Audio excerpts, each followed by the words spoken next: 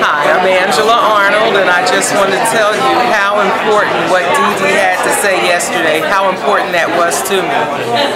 She actually brought tears to my eyes, and I'm almost ready to cry thinking about it now, because I realize how much courage she had to have as a young girl coming to a country she had never visited before and essentially starting a new life. So, I mean, I just congratulate her for having the courage to live her dreams and to act on what she felt.